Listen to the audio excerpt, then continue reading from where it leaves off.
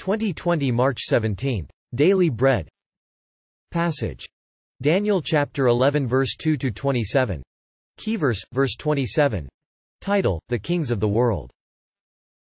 Bible passage.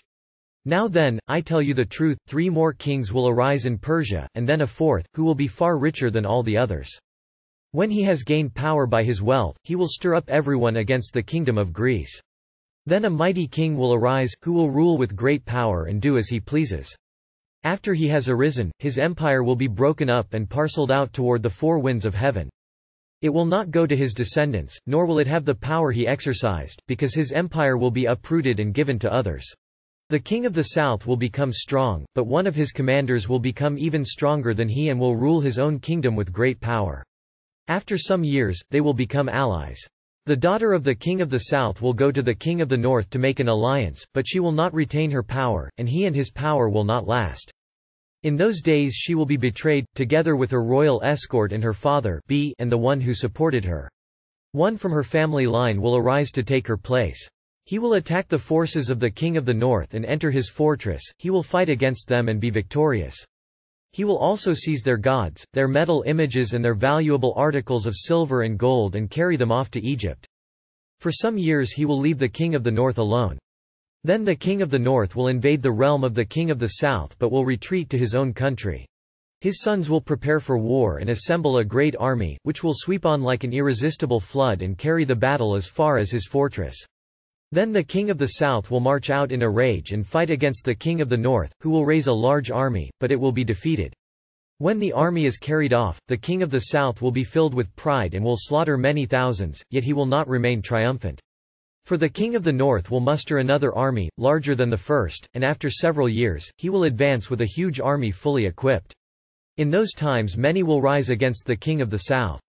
Those who are violent among your own people will rebel in fulfillment of the vision, but without success. Then the king of the north will come and build up siege ramps and will capture a fortified city. The forces of the south will be powerless to resist, even their best troops will not have the strength to stand. The invader will do as he pleases, no one will be able to stand against him. He will establish himself in the beautiful land and will have the power to destroy it. He will determine to come with the might of his entire kingdom and will make an alliance with the king of the south. And he will give him a daughter in marriage in order to overthrow the kingdom, but his plans will not succeed or help him. Then he will turn his attention to the coastlands and will take many of them, but a commander will put an end to his insolence and will turn his insolence back on him. After this, he will turn back toward the fortresses of his own country but will stumble and fall, to be seen no more. His successor will send out a tax collector to maintain the royal splendor. In a few years, however, he will be destroyed, yet not in anger or in battle. He will be succeeded by a contemptible person who has not been given the honor of royalty. He will invade the kingdom when its people feel secure, and he will seize it through intrigue. Then an overwhelming army will be swept away before him, both it and a prince of the covenant will be destroyed. After coming to an agreement with him, he will act deceitfully, and with only a few people he will rise to power.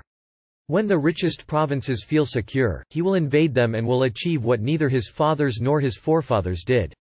He will distribute plunder, loot and wealth among his followers. He will plot the overthrow of fortresses, but only for a time.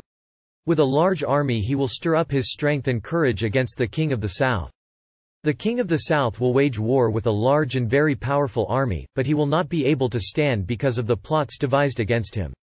Those who eat from the king's provisions will try to destroy him, his army will be swept away, and many will fall in battle.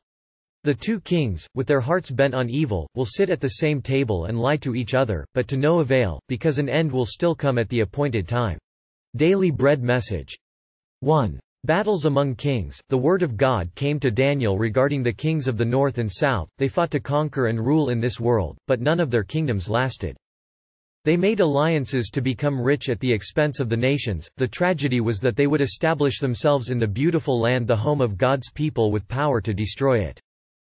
2. An end will still come. Each successive king would attempt to maintain the splendor and wealth of the world. They would do so with armed strength and intrigue, yet each one would fall to the next, having enemies within and without.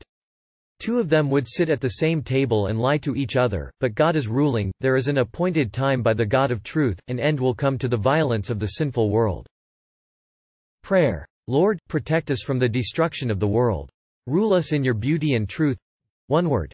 Live under God's rule.